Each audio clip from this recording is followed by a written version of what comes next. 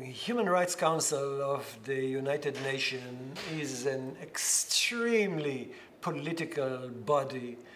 The reports produced, the allegations fabricated are all ridiculous. I mean, Israel is exemplary in trying to do its best in order to comply with international law. Not only do we comply with international law, and we do it practically. I mean, there is a military lawyer in every division, in every regiment, and we do it superbly. And everyone knows what the principle of distinction demands.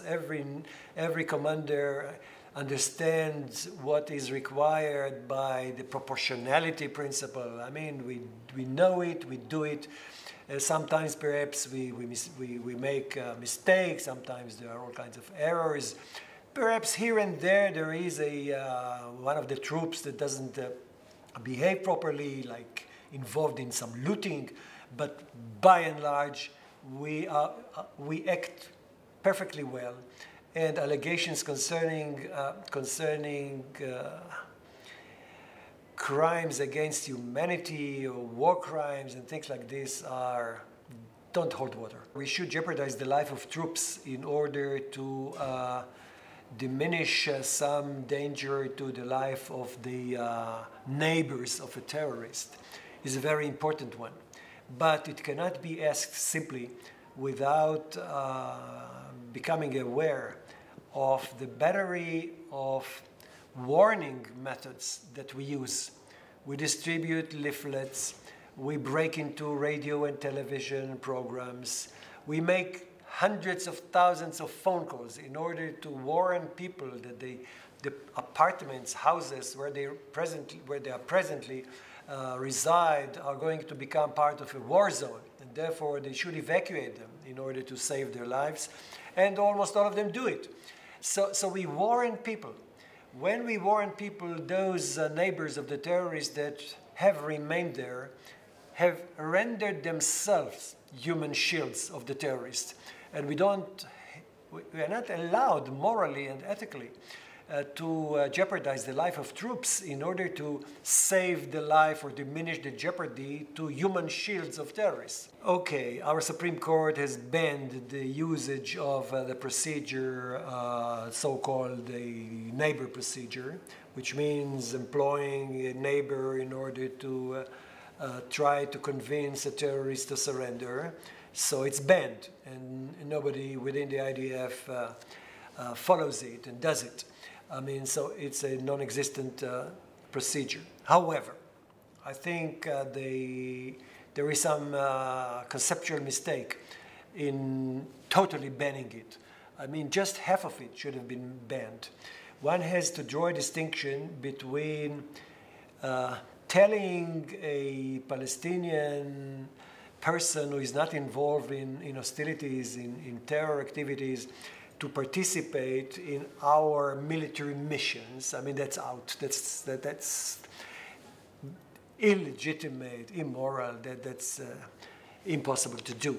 However, there is another way of employing such a person, namely, in our attempt that doesn't jeopardize him to diminish the casualties among the Palestinians. So we would like to be able, I mean, we should have been able to employ a Palestinian in our attempt to diminish casualties among Palestinians. And this was also banned, and that's a mistake in my view. The Hamas are utterly immoral in their activities. Not only do they violate every principle in the book of international law by attacking our citizens, by confusing by blurring the distinction between combatants and non-combatants within their area.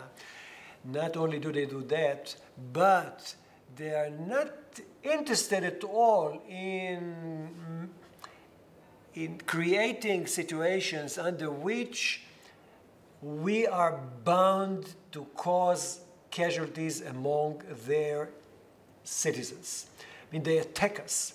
We can do something in order to defend ourselves by the Iron Dome.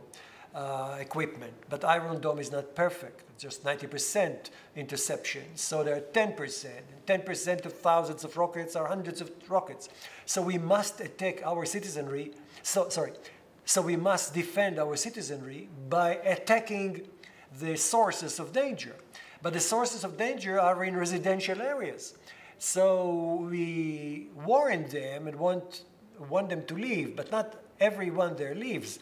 And so we see those miserable citizens who get killed because we attacked their terrorist neighbors. And they're happy about it because they can show the whole world that Israel kills citizens.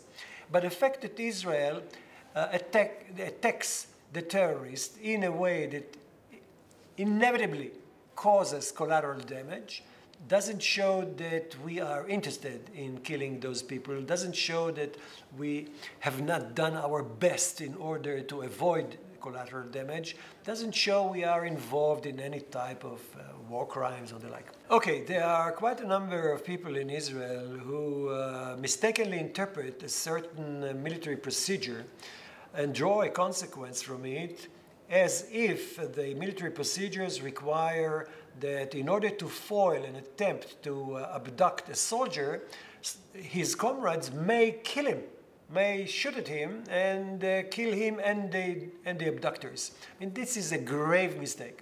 On whatever level you look at it, it's a mistake. Legally, religiously, ethically, morally, you name it, it's wrong. It's wrong to kill your own comrades in order to make it easier for the government to negotiate release of people in jail in order for the soldier or the cadaver to be returned. I mean, the value of the life of an Israeli soldier is much more important than the value of foiling an abduction attempt.